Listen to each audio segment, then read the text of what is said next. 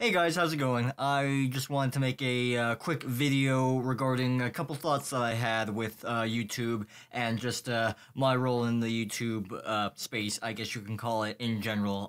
I'm hoping that this video is gonna go fairly quickly. It's gonna be pretty short, and I don't plan on doing any editing for this video. Just super raw. There we go. So where to begin? So about I believe it was 2 weeks ago. A very big, prominent YouTuber named Philip DeFranco. Big YouTuber. He's been on the platform for I think a decade now, and he came up with a video that said basically kind of that he's done in a way. Oops, sorry, I'm not really centered. Let me just take this. Okay, alright, this is gonna be a lovely, not edited video. But yeah, and he pretty much just said that he's tired with the way that YouTube's been treating his content, how they keep demonetizing him and all that jazz, and he's just simply telling the news. And I know that his content is completely different from my own content, but he did raise up some interesting points about how YouTube is just going in a direction that is not really favoring content creators on the platform, and that really got me thinking that maybe YouTube is not the way to go. But then on the flip side, I see my favorite Twitch streamer.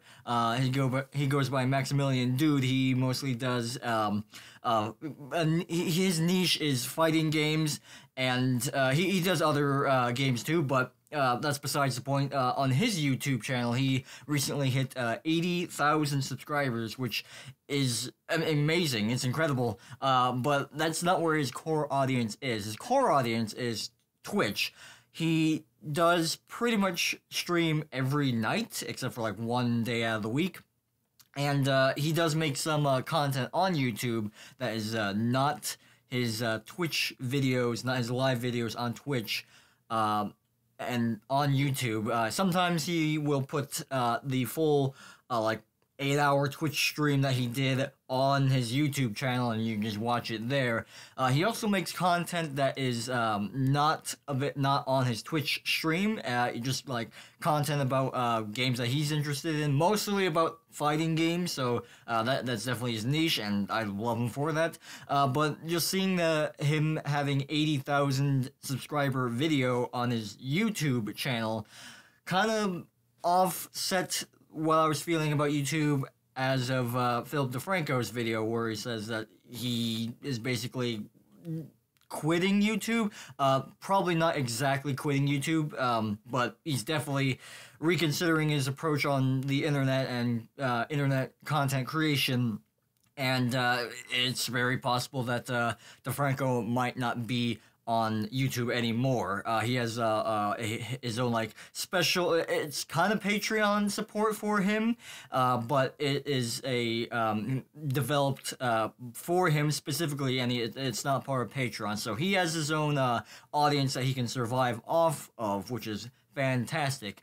So what does that mean for me? What has been going through my head during all this rise and fall of YouTube and just internet content creation? Well, I've been kind of I don't want to say struggling, but you may have noticed that my content on McHugh, this channel, is I don't want to say waning, but it's very not consistent, and not necessarily in that. I also don't mean in terms of upload schedule. Just I think maybe you can tell in my videos that I'm not really all there for most of those videos, and that's the problem with me, is that I'm a very unique person, and not that I'm trying to praise me or anything, but it's I'm a very different person. I enjoy having a 12-hour gaming session with friends, but I also like going out into the world and going to bars and just traveling to different places and enjoying life outside of the internet and life outside of being in front of a screen. So it's kind of weird the way I want to do things in my life, and especially going towards internet content creation, and I keep using that freaking word. So, what does that mean for me? What's been going through my head? So, I think what I want to do is, and this is, I also have some other ideas in my head.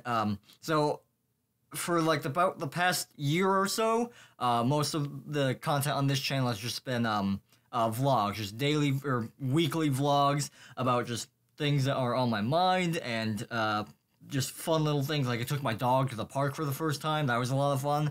But at the same time, I tried, when I originally switched to vlogs only, I wanted, I was missing doing nerdy gaming content, just nerd stuff. I missed that a lot, and in a marketplace, if you will, on the internet where nerd culture is taken over, it's really hard to stand out. So I think my mentality was, okay, I should stop doing this if I want to grow on YouTube, and I should just start doing vlogging because it's a little bit more different, and it also challenged me to do different things and come up with new ideas, which has been great. But I'm not passionate about sharing weird things about my life. I like talking about things like that. I love spending hours upon hours doing that, but not in a... It's weird. Not in a space where it's like expected, like continuous amounts where every single topic or every single video that I would post in this example would be about something I'm thinking about. It's just, I'm just kind of in a weird situation here. So I have had some ideas floating around my head. I've had the idea of starting a new channel that is just about talking about nerdy things that I'm interested in, and having this channel be like my personal channel where I just upload content just about my life, vlogs, just things that I think about that has nothing to do with nerdy subject matter. So that's kind of the direction I wanted to go, and I'm still kind of working out what exactly I want to do for that. And it's just, on top of that, I just have my own life. I have schedules to do. I'm trying to become a voice actor. I want to start woodworking. I want to start doing cooking. I want to get back into music and do all these things. But at the same time, I love making content on the internet. It's my one true passion above cooking, woodworking, and getting back into music. Internet content creation is my life. This is what I'm passionate about. So that puts me in a little bit of a pickle. So I should have said this at the beginning, but I'm also somewhat starting a podcast with a friend of mine. It's I don't expect anything too grandiose coming from it. I don't expect to take the podcasting community by storm or go viral or anything. It's mostly a podcast about just me and my friend, just talking about whatever comes to mind. We talk about like nerdy things. We talk about things about our lives. It's mostly, the idea behind it is just to have a structured, scheduled meeting, just to hang out and to talk. That's really what it boils down to. And if people want to listen to what's on our minds, and all the more reason to do that. So that is called Flick Your Bic with Ben and Nick. Bic being the lighter, and flicking it and lighting the Bic. It's a reference to like 80s and 90s rock soft ballads, so everyone would like get their lighters off and while the music is going. So I'm not sure when we're actually gonna upload that, and I don't know what the scheduling is for that. We've recorded a couple episodes, and my friend is new to like content creation on the internet, so I'm kind of showing him the ropes about how to do this, so that's another main reason why he wanted to start doing it himself. So we got that in the works. I'm pretty excited to start uploading content for that. I'm not sure, I will definitely upload those podcasts to YouTube, and also like iTunes and wherever you can find podcasts. Just this podcasting is a whole new area of the internet that I don't really have experience in. So that will be a pretty rough beginning, but I think I will enjoy it, and it'll be fun. It's just fun to branch out and we'll just learn different things. So more about the podcast in another video.